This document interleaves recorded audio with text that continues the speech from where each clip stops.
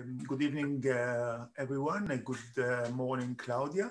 Thank you for joining us from the States and also from Europe. I'm in Jerusalem after two vaccine shots. Hopefully, you'll get them as well soon.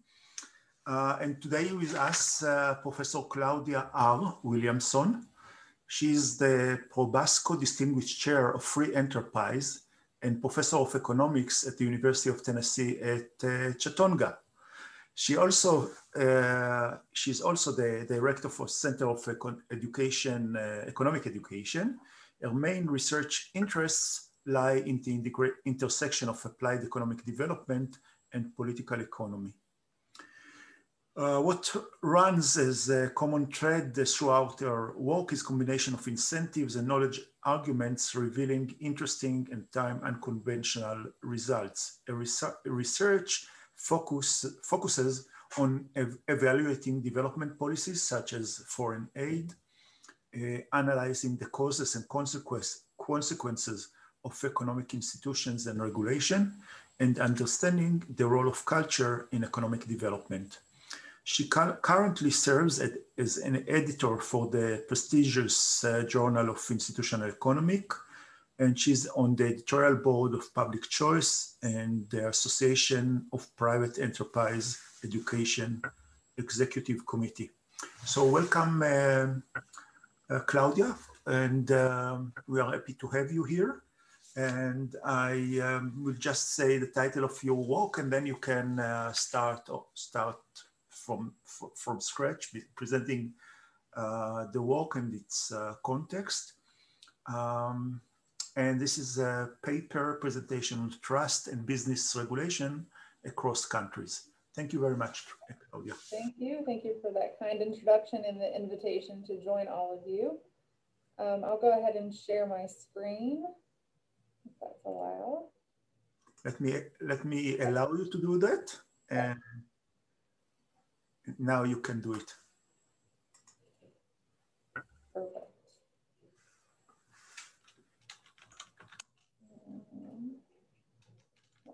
Let's try that again. Excellent. It works. Okay. So when David asked me to present on some of the work that I've done analyzing trust, I have just had a recent paper accepted, and there I think is a lot more to be done in this space of trying to understand the connections between trust and regulation. And so I'm going to present some work that has already been accepted for publication. But again, I think that what this does is it opens up the opportunity to have discussions about what else can we do. And I have some preliminary results of extending these connections between trying to understand how trust impacts the regulatory environment, but then also how trust impacts kind of efficiency and business outcomes, broadly defined. And so what I'm going to do is just kind of give you an idea of some measures of regulation across countries. Most of us are probably familiar that regulation varies tremendously across countries, but sometimes when we see the numbers, it can still be quite surprising. So for example, to open a business in Georgia, it takes 1 day and one procedure. Basically, that means there's one step involved. Compared to Venezuela, where it would take over 230 days and over 200% of the income. To construct a building, so think about whenever you're opening a business, if you would want a permanent structure to get those permits necessary to build that building, 7 procedures in Denmark, roughly say 30 days in South Korea to obtain the necessary permits, whereas in Cambodia, it's 650 days. To get electricity to that building or those structures, it also varies tremendously. As you can see, in the United States, it takes 60 days, whereas in Liberia, 482 days. So it just starts to give you a sense of how much regulation is varying within not just, say, to open the business, which has been probably the most commonly used measure of the business regulatory environment. To resolve debt, for example, again, tremendously important to be able to do that, and also a tremendous variation in the amount of time to do that. Same thing to register property. So when we think about the importance of property rights, one of the kind of main tenets that came out of a lot of Fernando de Soto's work that we need to be able to register property. And so then you could use this proper title to your property as collateral for a loan to then open a bank. And so again, we see tremendous variation across countries in the time and the number of procedures and the cost of being able to do that. Also look at trade regulation, meaning the number of documents, the amount of money that it would take in order to comply with all of the regulations surrounding importing and exporting. As you can see in Iraq and Congo, to import, it's quite costly just to comply with the regulation. To enforce contracts, which is going to be what a lot of the presentation will focus on today. We have contract enforcement in Singapore is roughly 164 days, whereas in Greece it's over 1,700. So you can imagine what that can do to how you would go about trying to do business if you know this going in. Basically, to use a legal court system to enforce a contract is almost effectively impossible to do in Greece versus other countries like Singapore. One other one that we will look at toward the end is going to be tax compliance, and that means the administrative burden. So not necessarily the amount of taxation that businesses have to face, but in order to actually pay your tax, how many payments a year do you have to make, for example, or how long does that take you to comply?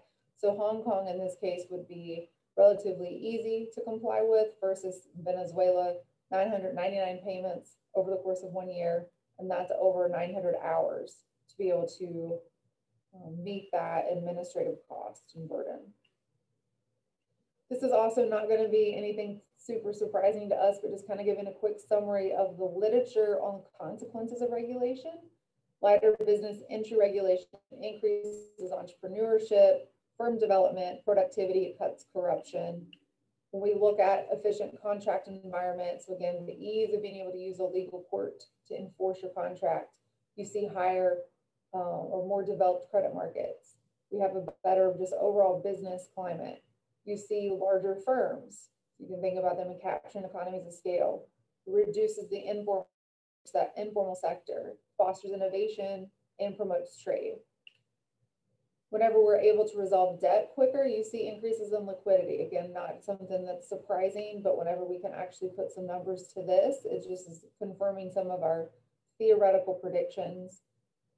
Higher cost of electricity connections leads to greater incidence of bribe payments, lower quality of electricity, and decreased firm performance.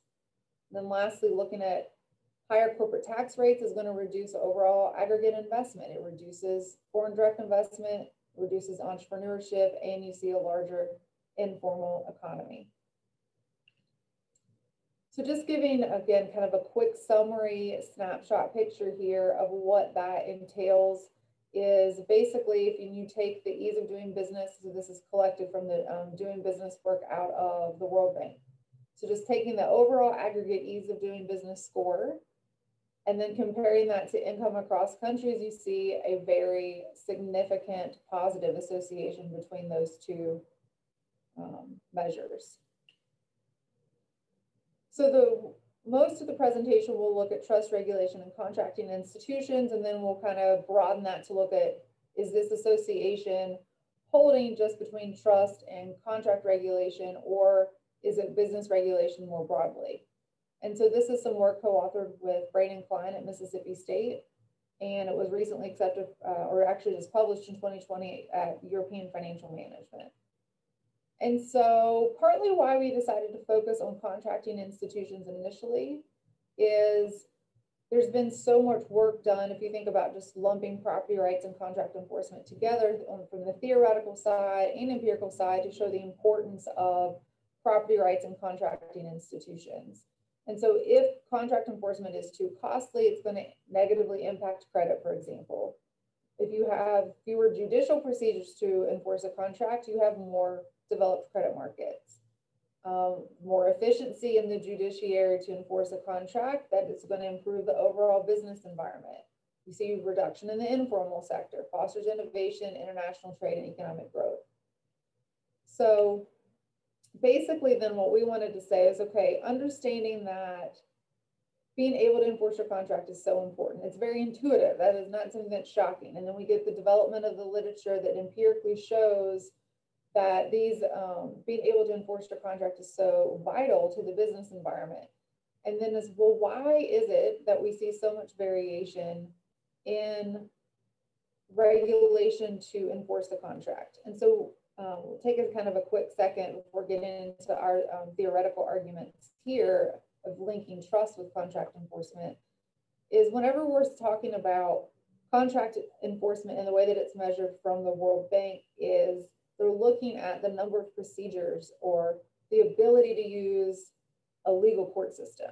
And so what we have to always kind of keep in mind are what are the rules surrounding that, and then the outcome side of things. So sometimes I think that can get a little bit confusing. So whenever we're saying contract enforcement, we're talking about the legal rules and the legal environment to use an official court to enforce your contract. And so given that, what we formulated was basically two hypotheses to try to understand this connection between trust and contracting efficiency by first looking at, well, what's the association between trust and contracting regulation? And so we first argue that in a trusting society or in a trusting environment, you're going to have less demand for regulation over the courts to basically enforce your contract. So in some sense, you can think that it's redundant or it's unnecessary. And then from that, we say, okay, you could have a situation in which in a trusting society, you don't demand regulation, but you also don't get the positive outcomes from having courts that are more efficient at enforcing the contract. So it's kind of a two-step process where we say, well, we believe that trust is going to reduce the demand for regulation, but trust is also then going to be able to promote and actually formulating contracts and those being upheld. And so just to kind of walk you through some of that logic there, decreasing the demand for contract regulation really build out et al.'s 2010 theoretical paper, and then they have some, is that whenever society is concerned over opportunistic behavior, that's going to increase demand for government intervention. And so that also, Laporta and a series of co-authors has made similar arguments where you see when demand for government intervention in general, then that is largely because people fear specific to trust and regulation. And so in trusting societies, they argue that they don't fear private expropriation, or they don't believe people on average are going to behave opportunistically. So therefore they don't demand government oversight via regulation. And then they make a strong argument that that causation does run from trust to regulation, not regulation to trust.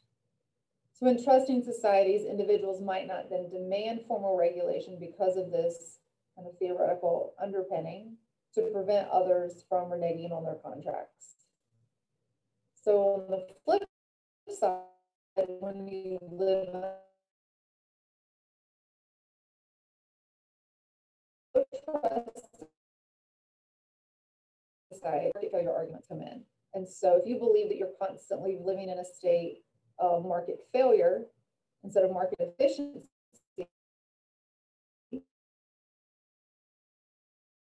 then you may even, and so they view government regulation as a necessary to promote cooperation and exchange. So as a result, we get distrust that's fueling support for government enforcement of contracts or government oversight of those courts. In other words, we're arguing that through distrust, you'll see more procedures or steps. It's going to be more costly to use a court system.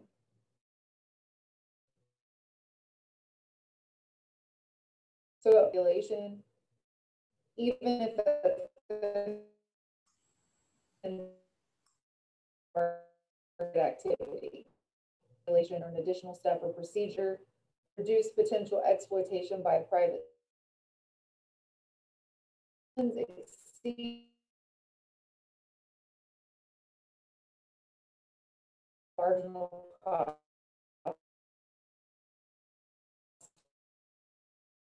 of that intervention, even if that comes at reduced market activity. So then second step, so that's the trust regulation. And so in the presence of costly formal facilitating financial exchange, formation, and enforcement. So basically you're going to use private means instead of government means in that case. So again, the biggest kind of argument here is to think about if you're trusting, you believe that most people are not going to behave opportunistically, and therefore you're willing to enter into contracts and willing to use other means besides a government court system to enforce that. So it could then therefore trust would be increase in the quality of the contracting environment. So just overall, if we want to think about contracting institutions, very broadly speaking, contract formation, that they actually are enforced, we would argue that trust can increase the quality of that environment by encouraging contract formation and acting as an informal guarantee for that enforcement. Pinocci extends the work of Aguillon et al. By demonstrating that trust predicts regulation, specifically business entry regulation, and that's the cause of economic inefficiency. And so within this paper, we're looking at and arguing that what is happening is that trust decreases business entry regulation, but then also whenever we look at predicting market failures, so in that paper it was shadow economy and pollution, that it's not that regulation is causing the market failure, it's whether or not we're dealing with a high trust or a low trust environment. And so we're basically going to use that logic and extend it to the contracting environment. So applying that, we would hypothesize that trust complements contracting institutions, again, broadly speaking, not just in terms of regulation, but the outcomes, basically. And that the effect of contracting regulation should be subsumed by trust. So that's kind of the broad overall predictions of what we're going to be trying to unpack. So then depending on the level of contracting regulation in a country, it's also possible that trust could be a substitute and a complement. And so this comes out of a Carlin et al. 2009 theoretical paper, where they show that regulation and trust act as complements if the regulation basically facilitates the development of trust or the regulation isn't costly. So it's not a good regulation, bad regulation argument.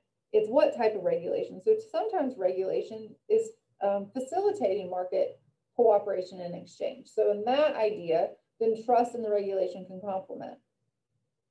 But if the environment is, overly burdensome, wherever that line might be, then trust could substitute. So if you have a high cost environment, so in some of the numbers we were going through an example, so say Venezuela.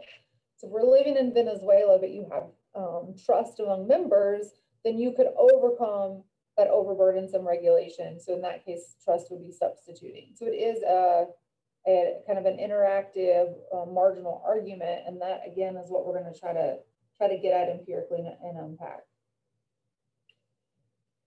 So to try to kind of understand then how we're going to test this, we distinguish between de jure contract regulation. So that is where, again, we're relying on the doing business numbers in the sense of what is the number of procedures, the number of steps, how long does it take you to comply legally of using a court system to enforce your contracts. That's what we mean by de jure regulation versus de facto outcomes. So we can't really measure the in-between. In other words, it's hard to get at actual contract formation. So people are entering into contracts all the time. We don't really have a great way of capturing contract arrangements or contract formation. And so what we do to proxy for that is to look at outcomes. And so we're going to look at several different outcomes, one being shadow economy, for example. And so that is going to be the way that we're going to try to unpack this regulation and efficiency argument and how trust impacts both.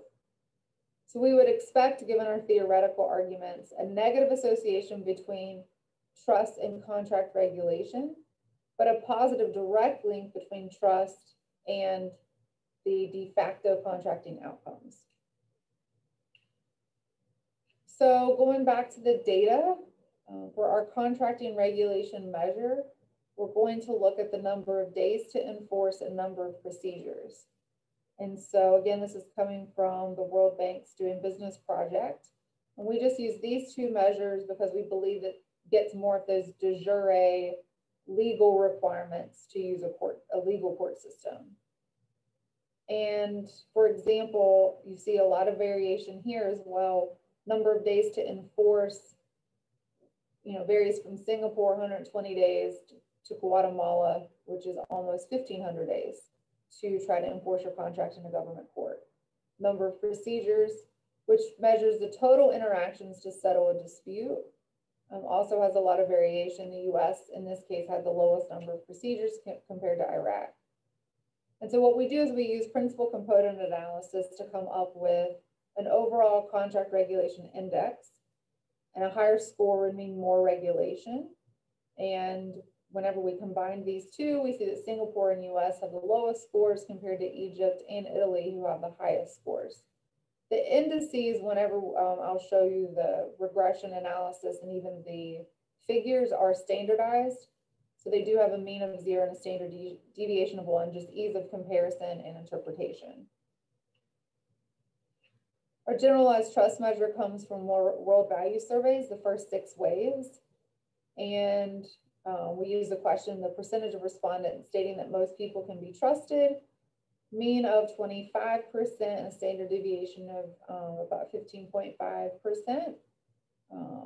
And we can see the Philippines, Trinidad, and Tobago are at the lowest in terms of generalized trust, and Norway, which is probably not surprising, Norway and Sweden are at the top with most trusting societies. So whenever we combine these data sets, we come up with an unbalanced panel. From 2000 to 2015, every 4 years, we have created a time period trying to match up these two databases, and with 89 countries. And so to give you a kind of a picture view of what we're going to be looking at in the regression analysis in a second, is that you can see as trust increases, the level of contracting regulation decreases. So this result holds up through a variety of robustness tests, but I think it's always nice to see the picture of it and to see where countries are kind of falling. And that just gives you just a good image in your mind that as trust is going up, then we see fewer procedures, fewer days to enforce a contract in a government court. Claudia, I don't know if you want all questions kept to the end, or if I can ask a clarifying question. Yes, absolutely. You're going very fast, and I need you to slow down and just be a little clear on how various things interact with each other.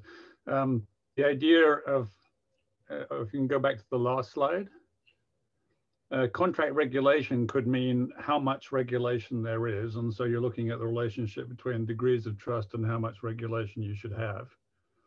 I think a different idea is there is a certain amount of contract regulation, but you're talking about the level of activity, the level of enforcement, trusting people to comply with rules that are already in place. And that's a different interaction. How much you trust people to comply will surely be negatively correlated with the amount of intervention required. But you're also talking about the efficiency in running businesses, and that could be partially affected, not just by the level of regulation and not just by the level of compliance, but by how good a country or a regulatory agency is at organizing its processes, its registration, its applications, and its court process. So, a lot of gains could be made through simple process re-engineering and improvement. you could help me understand which of these three sort of different types of relationship you're really focusing on, or whether it's a little bit of all of them. At this, so it's somewhat of a combination in terms of what we're trying to understand. Yeah. But for this particular graph and then the table that followed, what we're trying to do is just focus on kind of a combination of the first and the third thing that you said, in the sense of the process. So what do you have to do if I have a contract and my business partner is not upholding her end of the deal and I need to go to a court? Yeah. What is that going to entail? And this is where we look at, well, we're going to measure the number of days it would take me to get it enforced, to get a resolution, and the number of procedures. Right. And so in that sense, you're looking at the process, you're looking at the administrative burden. Yep. And so more administrative burden, it's more costly. And so I'm either, then incentivized to not enter into contracts, or maybe this is where trust comes in, not use the court system, but rely on private means. And if we trust each other, if there's ways to signal that, then I may still enter into contracts and do business, but I'm ignoring basically the government means set up to enforce that contract. That's what we're trying to kind of unpack. But in this particular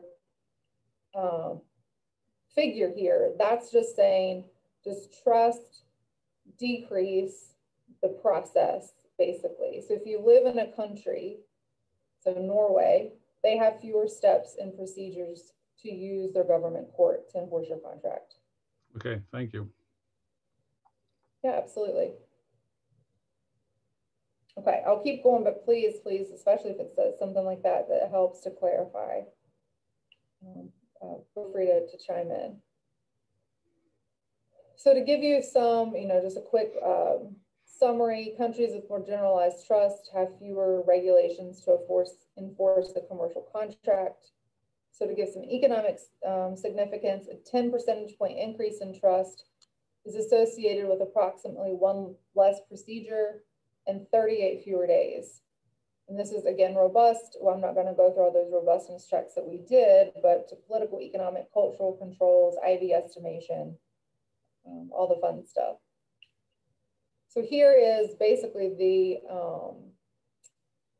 regression table of the figure we saw a few seconds ago, with some of these the pointer, with some other trust in there.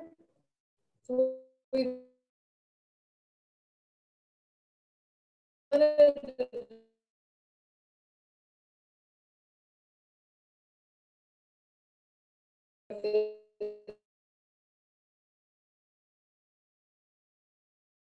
just a couple just in the individual measures, looking at the number of procedures, number of days. And so what that's telling us is that a standard deviation increase in trust would reduce the number of days by about 8.6, and we would get 4.5% fewer procedures. And so looking at column 3, an increase in standard deviation increase in trust would reduce the contract regulation index by about 1/4 of a standard deviation there. When we look at those other measures of trust, family trust, personal trust, anonymous trust is the trust in strangers, and then also confidence in your court system and confidence in government, it doesn't retract from looking at the importance of generalized trust. So it's not that it's the generalized trust question from the World Values Survey has been criticized, that what is that really measuring? And I think that's a valid point, but here whenever we're comparing it to other types of trust or confidence, it doesn't detract away from, it does really seem like generalized trust is doing the heavy lifting. So now, we kind of did that first part of, understanding trust in the process.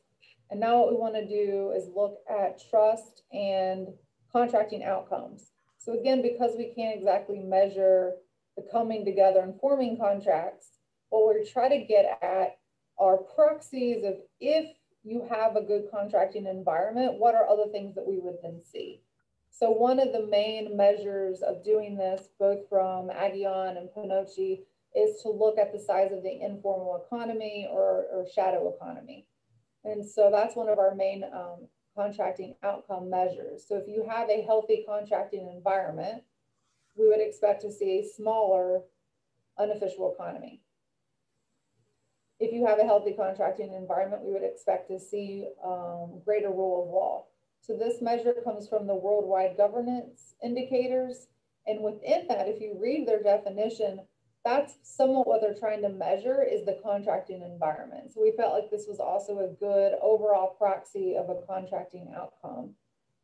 Then we take 3 measures from the World Economic Forum's Global Competitiveness Index. We look at auditing quality, venture capital, and R&D expenditures. So somewhat of the argument here is that if you have good contracting and you enter into a contract and you expect it to be enforced, then you're more likely to enter into, for example, a risky contract, which we would argue would be more falling under venture capital, or you're more likely to invest. So you're just going to undertake riskier projects. So you would see more R&D, you would see more venture capital. The argument with auditing quality is that a healthy contracting environment and better auditing standards should correlate there as well. So summarizing these results, what we do is we're going to look at contract regulation, predicting outcomes. And so if we build from the prior literature, it was a decent body of work started again with Jankov and a series of co-authors who show that regulation is harming our environment, our business environment, our outcomes. And again, they use several different measures. What Pinocci comes along and says, yeah, it's not really regulation, it's trust. And so if you just look at regulation and outcomes, we do see a negative association. When we include trust, that harmful effect is lessened. But trust and the outcomes are positively related. So I'm going to walk you through a series of tables kind of showing you those results. So taking our first contracting outcome, so the shadow economy measure, size of the informal economy, and the regulation index that we just analyzed a second ago. So that's the same index.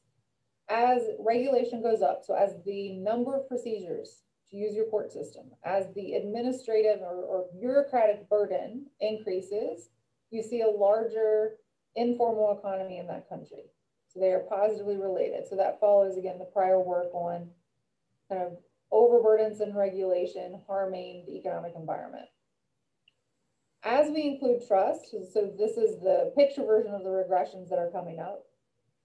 This line, this significant positive association basically goes away. So the difference between the first and the second figure is that we've included trust now in the specification, and this is that partial correlation, and now that's basically an insignificant association.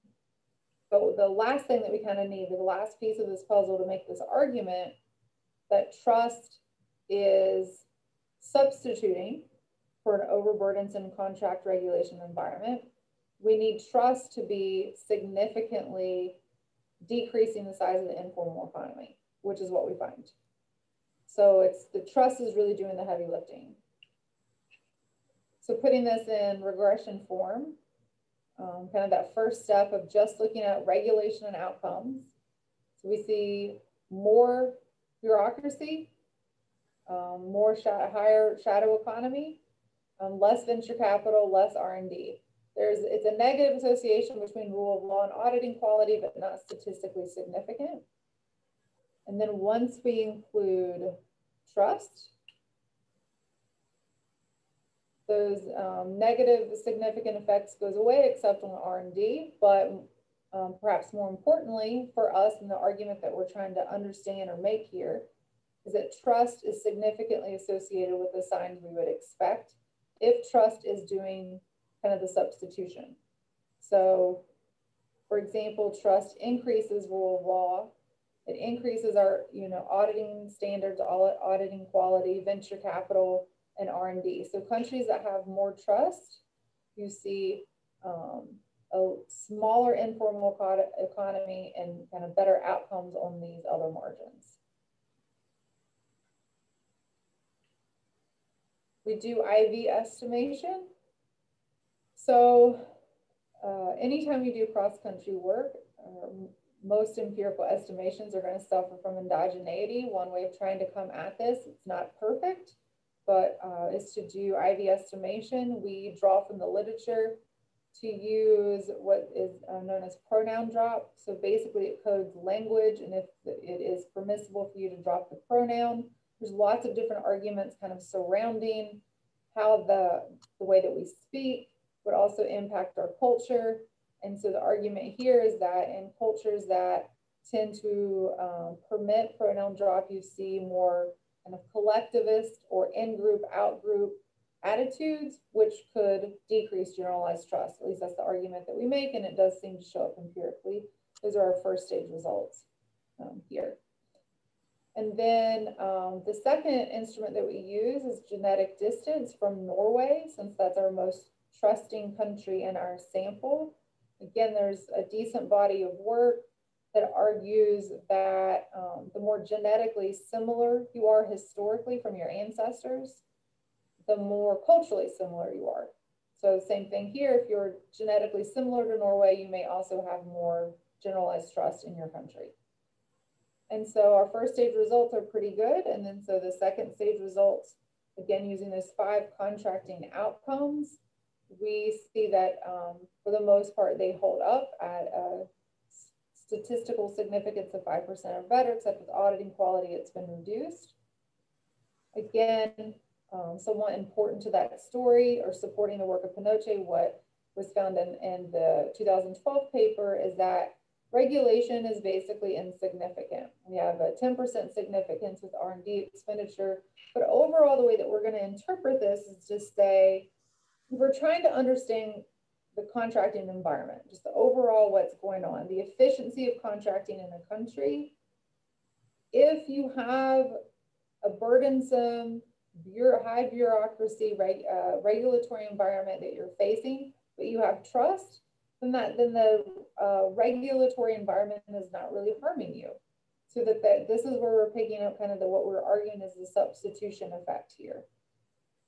And so to extend that, to try to get a better understanding, we're going to do some interaction effects. Also still using our instruments, so still a 2-stage model. And so our interaction effects here show that trust, even independent effect, is still pretty significant. Contract does not, the regulation does not have an independent effect. Our interaction term is insignificant, but really what's important is that we understand the marginal effects. So that's what's up on the next slide. So here what we show is that the marginal effects of trust, conditional on different levels of regulation. So panel B here, this is really, I think, where the story kind of comes together for us. So if you're at, say, the 25th percentile of regulation, so that would be a low regulatory country. So the United States, for example, Singapore, then you see that trust is highly significant. So that, to us, is supporting that Carlin argument, which was that if you have, not an overly burdensome, bureaucratic regulatory process, trust can complement. So trust is still working in the same way we expected in the regressions we saw earlier, but now, if you're in a low regulatory country, it's, that result's still there. As regulation increases, so we go from the 25th percentile to the mean to the 75th percentile. So now we're up to a higher regulatory country. Then trust is, in this sense, somewhat more important. So our statistical significance starts to decline somewhat. Our stars are going down, but the size of the coefficient goes up. And so we use this as somewhat supporting that Carlin theoretical argument that trust can actually complement or substitute. It just depends on which part of the spectrum are you falling in. How burdensome is the regulatory environment? And so we think that this result right here is interesting because it does somewhat support that, that trust can be both complementing and substituting depending on the level of regulation. Here in panel C, what we do is we just do the marginal effects of regulation at different levels of trust. So maybe, so the argument and why we tested this was, well, maybe in a really low trust environment, so if we go back to the theoretical arguments from Aghion, for example, people in a low trust country believe that others are going to behave opportunistically, therefore they demand government oversight. Well, maybe in a low trust country, that would have been kind of a constrained optimization. So that's why we tested these marginal effects here. But we don't see that. We don't see that here. This would be a low trust country, that if you have average level of contract regulation, that it's helpful. And it's not statistically significant. It's not helping, it's not hurting.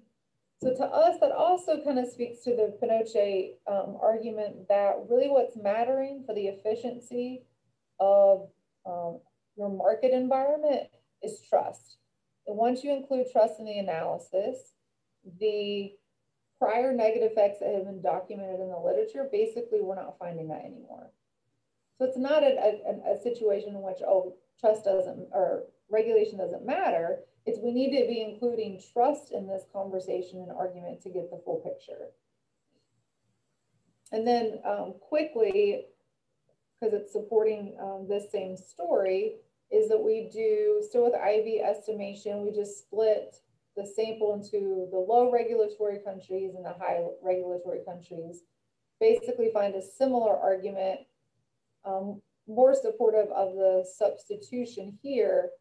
So this is where we have low regulatory countries, and trust in this case would be complementing. So again, trust is doing a lot of work still, even in the low regulatory environments.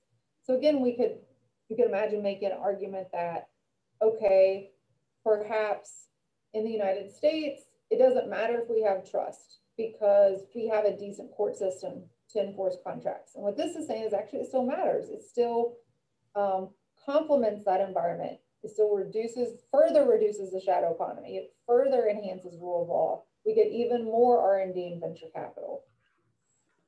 In the high regulatory subsample, we see that it still matters, but less so, in the sense that our two measures with shadow economy and rule of law are the only ones that are statistically significant here. But there's different arguments as to why that may or may not be the case compared to those interaction results. But kind of the overarching same story. Trust seems to be substituting, at least for example, in that it would be reducing the size of the shadow economy and increasing rule of law. But perhaps with R&D expenditure, if you're at a situation or in a country which is highly regulatory, trust may not be enough to overcome that. So that's kind of how we interpreted these set of results. Can you say which of the high regulatory countries? You said the US was low. The US is low, so we can look back at our pictures here. So this is our contracting index. So the low regulatory countries, we have US and Singapore, Japan, Hong Kong, Guatemala is up here. So this would be high regulatory countries. Italy does not have an efficient court system. Trinidad and Tobago, Egypt, here's the Philippines, Slovenia, Algeria, Pakistan, Philippines is here, Peru.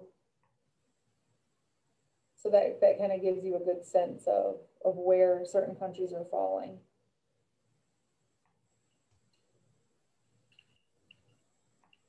So just to summarize this set of results,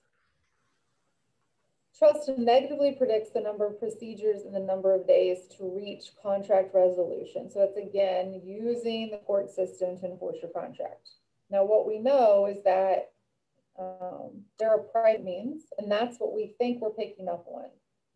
We think we're picking that up because of that second set of results, which is that trust positively and significantly relates to de facto contracting outcomes.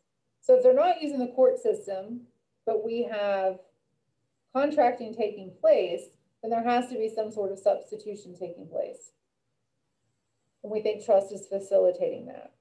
So including trust and contracting regulations simultaneously reveals that the coefficients on contracting regulation are attenuated, and that this collectively suggests that trust can promote a positive contract environment and substitute for a costly formal regulatory environment. What we found, I think, somewhat interesting, and we tried to make this, maybe not oversell it, but try to make this point, is that oftentimes in the literature, whenever we're talking about property rights or contracting institutions, we think, well, it's the legal system. So you have to have a high quality legal system, or you can't have secure property rights. You can't and won't see contract formation. And we kind of pushed back on this with an Osomoglu and Johnson 2005 paper. There's a quote from there that's basically suggesting that. Whereas we think, well, you know, if your court system isn't so great, that doesn't mean that there aren't alternatives. And so we think that then that's where trust can kind of fill that gap. And that trust is a very important component of efficient contracting. We see that trust is not only explaining the level of regulation over the judicial system, but kind of the difference in contracting efficiency across countries.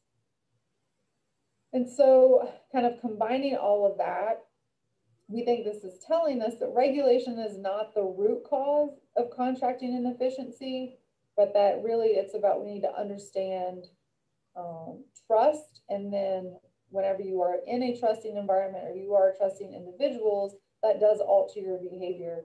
And that is what's really explaining kind of inefficient contracting across countries.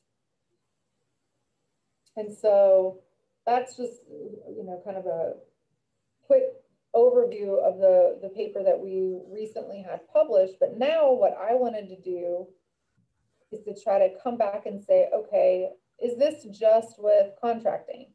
So the Aguillon and Pinoche paper, they look at business entry. So if we think about all the different types of regulation that businesses have to face, we're really only touching on a couple.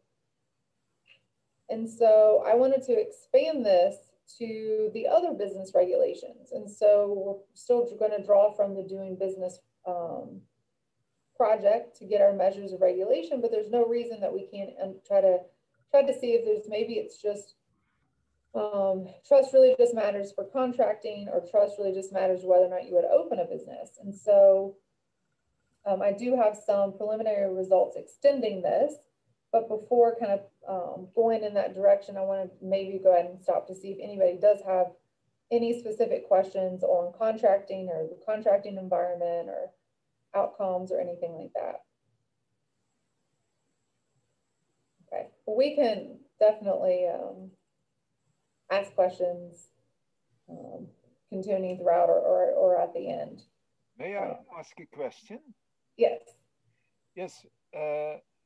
From a lawyer perspective, I'm from the Netherlands, and it seems to me that you treat contracts as something which is given. Let's say it's X. But to tell you a story, a friend of mine, I am all my life I'm at the university, but a friend of mine, 20 years ago or so, he had he's a tax lawyer, and he had to do a merger with a small UK business. And he said, well, after a day, we agreed on it. Everything was okay, so we could go home. But no, the UK business brought the lawyers in, and then of course the pizzas, and they had to go on for a night and another day. And then in the end, he said, we got a contract it was like an encyclopedia. So isn't, let's say that the contract itself could be maybe something to handle distrust, but couldn't be that also a factor that if you spell everything out in your contract, well, you don't need to go to court because everything is spelled out. The other way around, he said, well, maybe the Netherlands is more principles based than UK, and maybe the US is more rule based. And if you're more principle based, well, you accept that you leave things open. And then, of course, well, you come back to each other and you just discuss it. So maybe, let's say, could be interesting to look a bit into this idea of a contract itself, the contracting cultures. So those are excellent, excellent points. And I agree with you. And part of the constraint on your first point is trying to tell the story with the data that you have to be able to back that up. And so how I interpret kind of your first comment is about the actual formation of the contract. And I don't think that we have great either understanding of that or great ways of empirically trying to proxy for that. I think the most work that's been done is in the experimental literature, where they bring people together to try to see, well, how do they, when they formulate a formal contract, or trying to understand somewhat of this story you were telling. When does that happen? That maybe it's just 2 sentences, or maybe it's 2,000 pages. So part of our constraint was exactly what you were describing, in that we can't really say anything about the actual contract, or when people even come together to put it on paper. So we know more after that. So you've entered into a formal contract and now it needs enforced.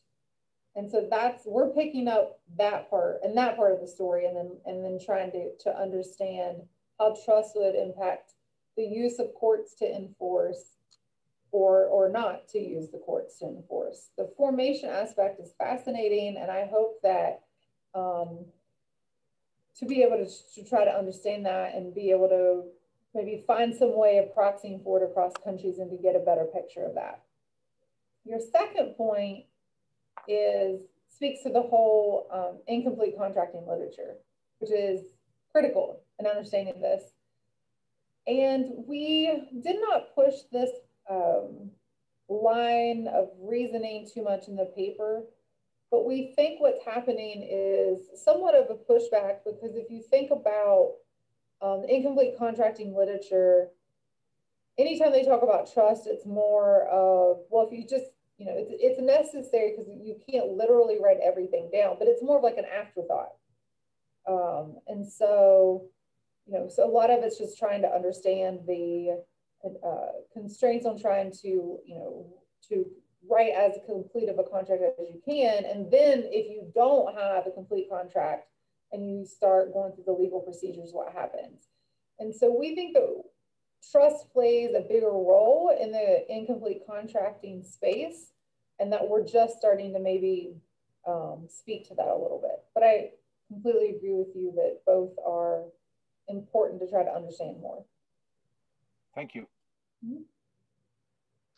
I suggest, Claudia, that you will continue. It's fascinating, and I'm eager to see the extension. Okay, great. Thank you.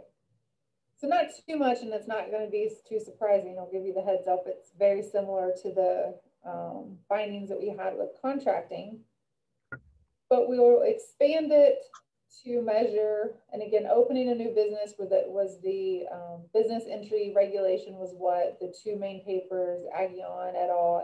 and Pinocchio used as their measure of regulation. So we'll re-examine that. We'll re-examine the contract to enforce a contract. And then the other ones are, that at least to my knowledge, are new. The others have not examined the number of procedures, time, or cost to register property, to trade across borders, to obtain construction permits, to obtain electricity, to resolve debt, and then the administrative burden to pay your taxes. And so again, just to back up, to try to get your head around all of these indices, basically what it's doing is it's measuring that bureaucratic cost. It's the burden of an entrepreneur, but the burden that an entrepreneur would have to face to legally open and now operate a business. So when you think about trying to operate a business, you need to be able to legally open it, to register it, perhaps trade your good across countries. You would need to be able to probably build a building, get electricity, and then at some point resolve debt. And of course you would, again, if you're trying to operate legally, need to pay your taxes. And so these measures again are measuring that administrative or the bureaucratic burden to legally operate a business. And there's basically 8 different measures we're going to look at now. We use principal component analysis because within each area, doing business reports, number of procedures, time, and cost. And a couple of them, I don't think they have number of procedures, so that's just not available. But we would basically take those 3 and combine it into an overall business entry regulatory index, or registering property index. And then I also just will combine them all into just the overall regulatory environment. And so this gives us just a super basic univariate regression with trust and all of those measures of regulation. And so I actually found, I was somewhat surprised in the sense that trust maintained that negative and significant association with all measures. It makes sense, maybe just because that's what we've been seeing in the literature, that it would decrease business entry regulation. But prior work I've done on court is basically the same measure of the contract regulation there.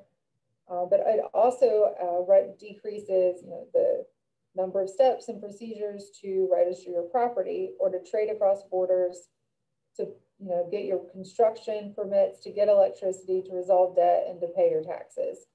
And so if you look at the overall regulation index, so that last column, what that tells us is that a 1 standard deviation increase in trust would decrease the overall regulatory burden by a half standard deviation. And so that's quite large. And so we think that there's something here to expand upon and say, it's not just about the contracting environment, or it's not just about starting a business, but we tend to see that all of these are associated in the sense of trust is generally decreasing the demand for government intervention in the business environment. And then building off of that, we'll just look at, once we add our controls in, the significant stays except for trade. And so we can add in legal origin is, from the Laporta et al. Work, an important predictor of regulation, population, income. So even adding in some basic controls, for the most part, our association is staying the same. And so then if we want to try to understand, well, then is trust substituting for an overly burdensome regulatory environment? We'll look at, I just do shadow economy. So before, for the contracting environment, we were able to pull in other proxies of what we thought would be good outcome measures for contracting. Here, we just look at the shadow economy. So again, the argument's more regulation, you're going to drive people underground or into black markets. And so we'll include trust, and we'll include all of those different measures of regulation. And we have the same pattern that we saw with the contracting paper. And so here, so if we're just predicting the shadow economy, trust is negative and significant. And we're including here all the different measures of regulation, and none of them are significant. And this is basic OLS. We do have our controls in there, but it's still informative. It's still interesting that the kind of the results found in the prior paper is holding when we're even looking at the other measures of regulation. So it does seem to be more of a general kind of theoretical and empirical result, and that's not just specific to contracting or new business formation, for example. And then I do some quick IV estimations. I use different instruments in this part. Partly, I believe they're more theoretically sound. And then we got a few more. I got like 5 or 6 more observations. And as you can see, we're getting on the lower end of number of observations. Here, the most we have 78 countries. So I felt like those 5 or 6 additions would be important. So just real quick to go through the theoretical arguments as to why these can instrument for trust is there's a couple theoretical papers that look at historical rainfall variation. And the idea there is that if you have a lot of variation in your rainfall, then what you had to do was basically pull your risk, and that created stronger bonds. And so it created more trust among members. And so places historically that had a lot of rainfall variation tend to have higher levels of trust. And so that's what we see in this basic setup here. And then the second instrument is the historical prevalence of infectious disease. Somewhat interesting to read that literature right now to see how whenever you have high levels of infectious disease, how that affects not just your economic conditions, but you have long-lasting effects on your culture. And so here the argument is that it creates kind of xenophobic attitudes toward outsiders. You're very skeptical of strangers, especially historically when there was less understanding of disease, kind of understand how disease spread, germ theory. And so what this does is it creates less trust among people. So if you see a bunch of people around you getting sick and dying, it's created an environment of being less trusting. And so both of these instruments seem to work well in these specifications. And moving to the second stage result, it somewhat mimics that the OLS, with the exception of construction. So the construction regulation is insignificantly now related to trust, but the other 7 and the overall index, what we still find is that trust is reducing those number of regulations, and is reducing the shadow economy. And the number of regulations is, for the most part, insignificantly associated with the shadow economy. For business entry, we now pick up some statistical significance, and for trade, we see statistical significance. So in that case, for example, what this means is if it's harder for you to trade across borders, meaning you have a lot of compliance with paperwork, it's costly for you to do that. It takes you a long time to comply. Then you see a larger informal economy. So it kind of fits what we would anticipate or our intuition. But for the most part, we're still seeing that trust is substituting for the regulation, and that trust is really driving the outcome. We don't see as much of the negative from an overburdensome regulatory regime impacting the efficiency of the market. Again, we have some significance with trade and business entry, but overall, it doesn't seem to be the driving factor, whereas trust really seems to be doing a lot of the heavy lifting. I also do this with subsamples. And so similar to before, in a low regulatory environment, so again, think something like the United States, Hong Kong, Singapore, we see that trust is highly significant and statistically and economically significant. So trust is reducing the size of the informal economy in low regulatory regimes. And in high regulatory regimes, it doesn't have any significant effects in this set of results. So what that means, again, to some interpretation of that would fall along the lines of, at some point, the informal means can't completely substitute when the government's creating such a bureaucratic cost on businesses. So there's some kind of in-between and up to, basically think of it up to a certain point, we would argue that maybe trust can substitute. So you can use your private means, you can rely on your networks, and you can, you're able and capable of figuring out how to get things done. But at a certain point, that regulation is going to start causing harm. And so I think kind of figuring out next steps would be to try to figure out, well, at what point, when, you know, can you see this, the complement, then it can substitute, and then basically the burden is just too much. And so just to overall summarize, it does seem that trust appears to decrease demand for all forms of business regulation, not just business entry or contract regulation, and it promotes an efficient business environment. Once trust is included in the specifications with regulation, regulation for the most part is no longer leading to worse outcomes. And so similar to some of the prior results, it seems to be extending to other aspects of business regulation. And so that's all of the formal part of the presentation I had, so we can open it up for discussion. See Malcolm. I had a question, but I think Tony Prosser was ahead of me. He wrote in the chat. Okay, yes. Tony? Yeah, just unmuting. Okay, before my question, on the point that was raised in the previous contribution about different types of contracts, there's a huge literature on this, on relational contracting. Sorry, can you still hear me? Yes, we can see you and hear you. Relational contracting. Ian McNeil, I think I've gone. No, you're oh, right, sorry, my screen's gone blank and I can't see anybody, but I'll just talk. Ian McNeil's work is central to that, and it's fascinating work it is too. I would like to push you a bit on your normative underpinnings here, because I was thinking here, what is the basic normative point you're making? And at first I thought it was against regulation. You used the phrase burdensome regulation quite a lot.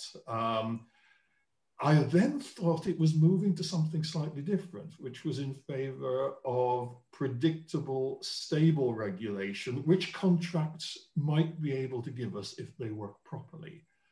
And then it moved, I think, to talking about efficiency as the basis for regulation.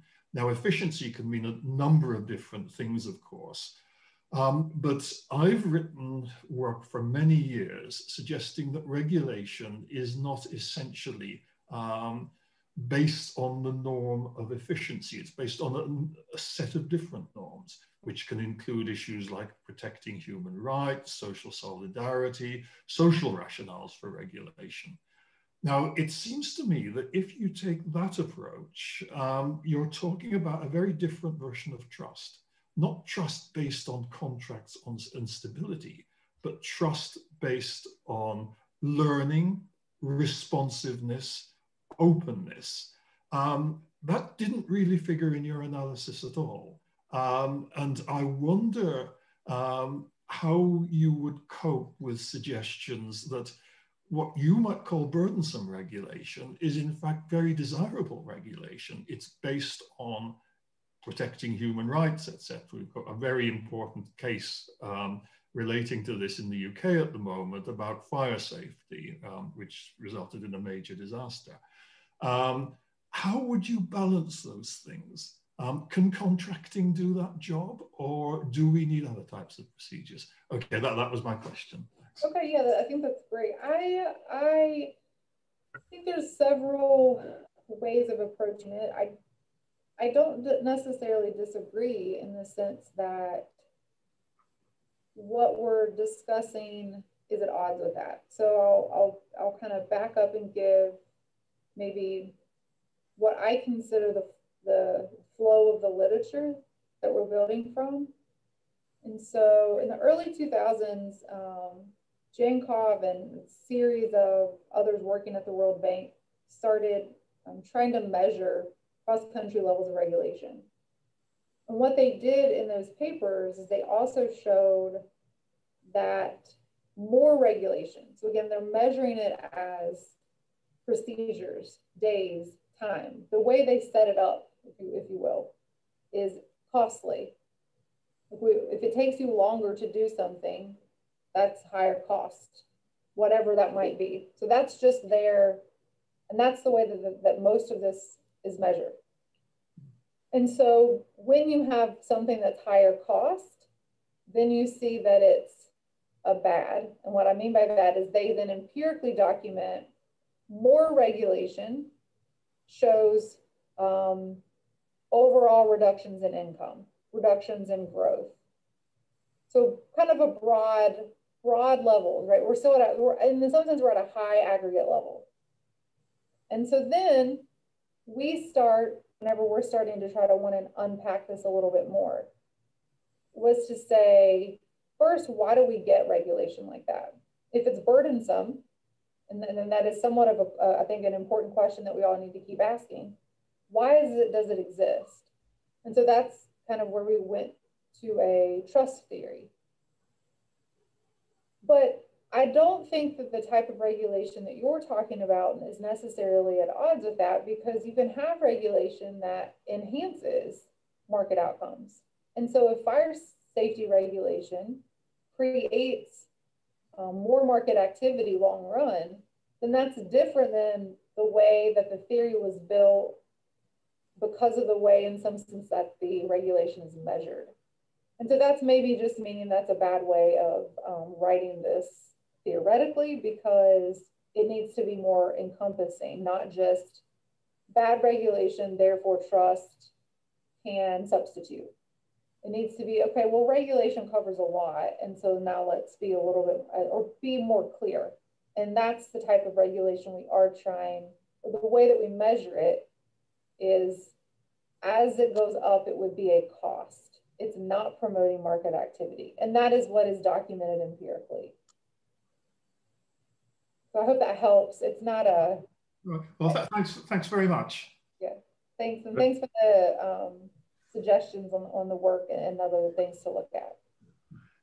But I think the role of trust does turn out to be different in the field of economic market efficiency regulation, where everyone participating in the market benefits if it works efficiently, from Tony's concerns, which are more to do with social regulation, where public interests are defended by control on private business activity. And I think trust is different in these two environments, because you normally trust people when their interests are aligned with yours.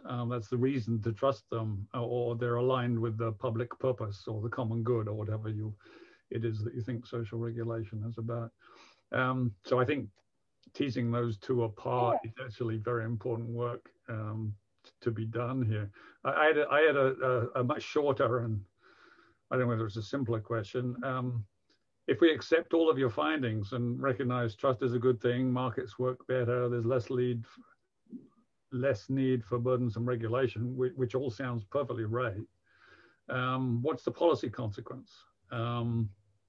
Is there a lever called trust that anyone can move?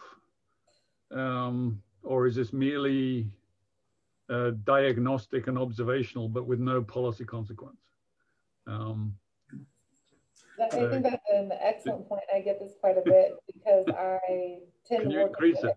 Yeah, in culture, not just with trust, but my other papers look at other aspects of culture. So I get this all the time. But that's great. So you document this, but now what? So I don't think, especially with trust, I don't think it's a, oh, there's nothing we can do type thing. I think there's a couple things to consider within policy. One is, it is important, I would argue, for policy makers to recognize this. So if they're trying to figure out a way to create more efficient regulation, however we would define that, trying to decrease the administrative burden would be, I would still argue, relatively an important step. But at the same time, maybe not as important if there are alternatives. And so again, from a policy perspective, we can think about not so much to manipulate trust, but things that perhaps don't promote social bonding or social capital formation. And so that's where I think it actually probably speaks to. And there's a lot of work within that, social capital literature that has suggestions, but I think it's kind of scary. Maybe it's just the world we're living in at the moment. The thing about policymakers trying to do something to encourage or manipulate that or something like that. But again, I think it's more of like a check on policymakers of culture matters or trust matters, and within relating that to regulation, the only thing that we have our fingers on is to not make things more costly or more burdensome. I think it's but you can imagine a slightly, it may be perverse, but you could say, well, in order to increase trust between players in the market, let's make sure there's a really omnipresent and heavy-handed regulatory environment. And then the deterrence factor will work for you, and they'll be more likely to trust each other. Just as, I walk down the street and I trust other people not to attack me or rob me if I know there's a decent law enforcement regime operating. If there were no police department at all, I'd think twice. The trade-off that your analysis finds could lead you to say, well, stronger regulatory environment, more trust will spring forth because we want less regulatory action. That's right. So that was part of the kind of theoretical papers. And part of my takeaway from that is it depends on where your starting point is. So maybe in a country like the United States, increasing the oversight from government is not going to have much of a marginal benefit because we're already in a relatively high trusting society. How we got there, maybe we got there because of the state, but however we got there, this is where we are. If we try to increase it at the margin, we're not going to see as much payoff. But perhaps in countries with low trust, that's when the theoretical predictions were, well, government technically could increase the overall outcomes.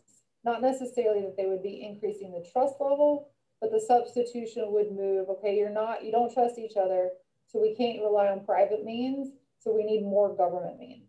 So that's definitely, your argument's definitely aligned with what we're trying to figure out, I guess, in this part of the literature. And I don't have a great sense in terms of trying to provide a strong policy recommendation. Outside of it, I guess it just makes me nervous when we think about if there is trying to be manipulation in terms of culture or trust, and that maybe can get there needs to be caution there, but that's probably just my normative worry more than directly from the outcome of the paper. Yeah. More questions? If not, let me say that I think what you are trying to do conceptually is fascinating, thinking about the different connections between trust and regulation. And this is something that I would be trying to do following you and others. In the coming 2 months, I have to produce a paper. So the interaction and what you did here was very, very useful for me. And I encourage you and others to be in touch on those issues. So this is one. I have a minor question regarding the data. Why not to do this kind of exercise in the US at the state level? Probably because the data is better. And also thinking about different regulatory regimes in different sectors, like telecommunications versus, say, food safety. And then think about those relations more sorely. And then the final one, and I'm not sure you have the time to connect. What does it mean to political economy theory? because you are placed in the political economy literature, and the implication of and putting trust in the center of political economy, maybe do it socioeconomic, so you're moving in the direction of socioeconomic rather than political economy. And different type of literature and question and so on. Maybe, I don't know. Yeah. I never really thought it was to the last point about trust in the political economy literature. Maybe it was just in grad schools, the papers that we were assigned were more open to that. So my influence is maybe a little bit not as traditional as a political economy class would have been, but you know, we started trying to understand situations, outcomes, history, whenever you have a state, when you have different types of states, and when you don't have a state. And so through reading a lot of the anarchy literature, that's where we would see, well, the importance of trust. So, you know, some of the anarchy literature shows, well, you know, you would think, given the way of, you know, Hobbesian prediction, but then whenever you look at cases in history, you don't really necessarily see life being nasty, brutish, and short without a state. And so why? And so that's where we, you know, the arguments pulled in trust, or there's just alternative means to signal the type of agent that you are and to get people to trust you. Learn their language, learn their culture, you mimic them, you marry your daughter into the other person's family, right? So there's a lot of ways to do that. And basically that's building trust over time. And that to me naturally fit in to what I would call political economy, but maybe it was just my influence more than correctly assigning it to that. But I think that your suggestions on understanding and trying to incorporate within the US is great. There would probably be a lot of different data we can pull from, and probably start addressing some of your guys' other comments. And then by industry, so I didn't think about the way of classifying different types of regulation in the way that you guys put it, but I think that's great to think, you know, if we're even just looking at what I'm just calling this narrow set of business regulation, but if we do compare it to, if we want to call it social regulations and rules, requirements that are even put on businesses to behave a certain way, not with the intention of increasing market activity, with the intention of not harming citizens, you can probably then recategorize. And I wonder how trust would affect those different types of categories. And I think that's an excellent suggestion. So thank you for that. One last tiny suggestion. If you stick with the economic efficiency issues and stick at the country level for your data, because that's mostly what you have, you might want to look at the effect of religion, because religion could act as a substitute for a common shared religion. That's right. Could act as a substitute for government intervention, that there are high levels of shared expectations about moral conduct wherever they come from. Although thinking through the countries that are outliers, I think you'd find Scandinavia was weird, because I think it's probably more agnostic or atheistic. And some of the other countries, though, were powerfully Catholic or powerfully Muslim, and I suspect that contracts would generally work better in those environments. That's a great suggestion. Thank you. Or ethnic relations across countries, or ethnic compositions across country. But this is more the political. But yeah. So one last thing before we finish, because we are over time, is it came to me that the idea that we need a ministry of trust, like the Ministry of Happiness. And loneliness. Trust is so important. But let's the Taliban has one. They have what is it called? Happiness. The ministry of morality. I think it will. Yeah, this goes in the direction of religion. Sounds more religious. True. Yeah. Yeah. Thank you very much, Claudia. Thank you very much, Malcolm. Thank you. And all others. It was excellent presentation, and I'm sure there will be a lot of audience and a lot of attention to this talk and citation to your work when we put it online. Thank you very much, Claudia. Thank you. Thank you so much. Thank you. Take care. Bye. Bye-bye.